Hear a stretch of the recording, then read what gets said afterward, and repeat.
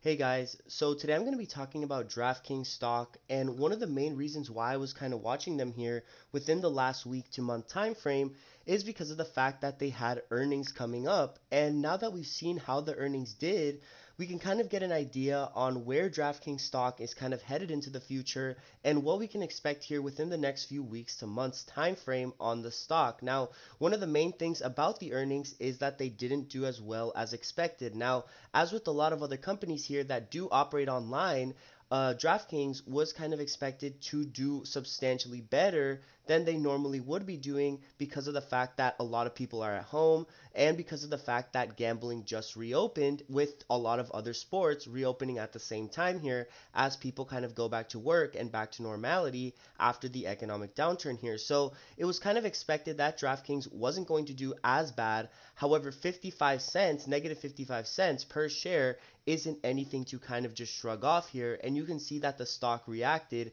accordingly to the news. They ran up all the way to around $36 from their lows around the $28 mark, the $30 mark. And now we're sitting at around 33.93. So it's really a critical point for the stock to decide whether it's going to continue into the upwards direction or into the downwards direction. You can see that their price is still very good. They've been up all the way at around $50 almost.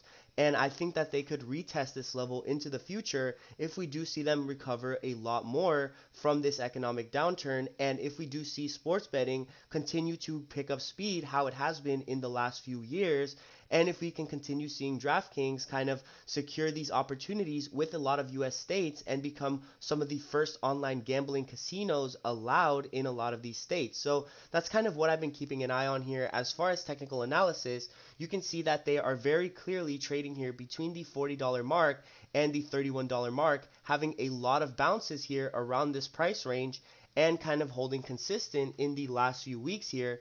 And also, another thing that I really like about DraftKings is the way that they kind of move, and they move very heavily here. You can see that a lot of other stocks right now have been paused with the stock market at all time highs or nearing all time highs.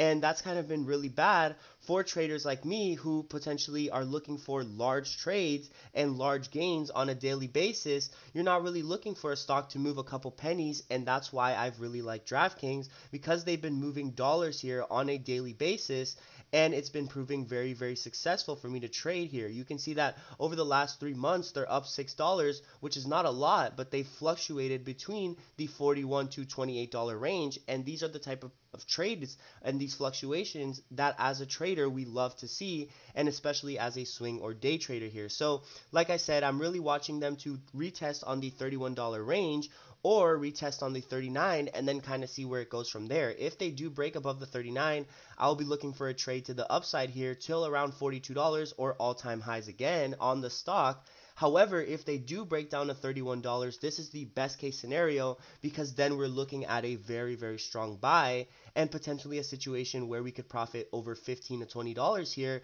if they do break back up to the upside. Now, you can see that they reacted off the earnings. However, a lot of these hour candles are really melted, and what I was kind of seeing on the 5 minute is that they are having a lot of recovery here. And usually I don't trade on the 5 minute, but it's good to get a short term indication of how the stock is doing. And you can see that two times here they tried to rip up at the open of yesterday on August 14th, and then once again they tried to rip up here at the end of the day to around the $35 mark. So you can see that the stock has a lot of upwards momentum, a lot of upwards pressures here kind of forming as they do hit this resistance where they were at before. Even though last time it was a triple top here and then they sold off, now they're kind of showing a lot more strength, and I don't think that we will see another triple top here in the kind of weeks to come. Now, if you are looking at DraftKings to the upside, it's a great time right now to come in on a small position. Let's say your account is $10,000, maybe try to buy around 10 to 20 shares here just to kind of start building your position. If they do break down to the 31, then buy in heavily on another amount and then kind of watch whether or not they break to the upside in the next few weeks, as they do have a lot of good news with a lot of sports kind of reopening here and looking to continue pushing to the more normality side of things, then pushing back into the stopped side of things here. So as always, guys, just keep a close eye out on a lot of these trades. This is a critical level for DraftKings, so I feel like they will either break heavily to the upside on Monday or break heavily downwards. Kind of depends on where the SPY is going to open up and the market as a whole especially, but just keep a close eye out on this stock because they are a big mover and you can potentially earn a lot of money with them on a daily basis here, or especially a weekly basis if you are swing trading. As always, guys, don't forget to like and subscribe the video, and thanks for watching.